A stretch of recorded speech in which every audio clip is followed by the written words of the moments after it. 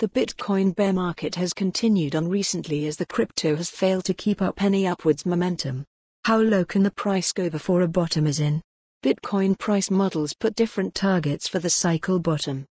A recent post by CryptoQuant has discussed about the various pricing models for BTC and where they may suggest a potential bottom to be. Before looking at the data of these price models, it's best to first get a grasp of the major Bitcoin capitalization models. The normal market cap of the crypto is calculated by taking the sum of the entire circulating supply and multiplying it by the current BTC price. Another capitalization method is the realized cap.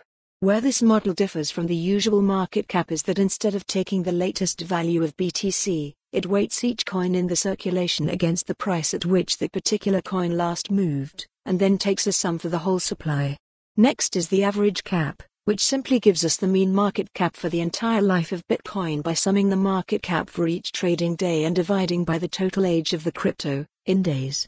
Related reading: Bitcoin derivatives reserve surges up, more volatility soon? Each of these capitalization models can be divided by the total number of coins in the circulating supply to give their own price, which, in the case of the market cap, will of course naturally be the normal current price. Now, here is a chart that follows the URL for the full article. For more on this story, visit the news article link.